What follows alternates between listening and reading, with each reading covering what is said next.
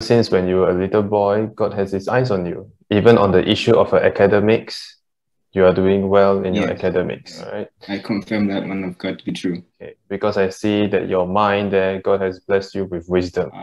I'm graduating from a master's program at Michigan State. You know, I went on a scholarship. I wasn't even the best, I wasn't the best in my country at all, you know, even my class, but God provided the opportunity for me to go on a prestigious scholarship at a Pan-African Academy in South Africa. I'm from Zambia, and eventually came on a scholarship to Michigan State University.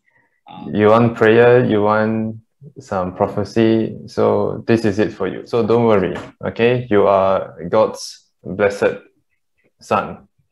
The issue concerning your stomach, there's a point at your stomach there. This is a weak stomach. There are some foods that you eat and it resulted to you having these unexplained pains, which it can be better.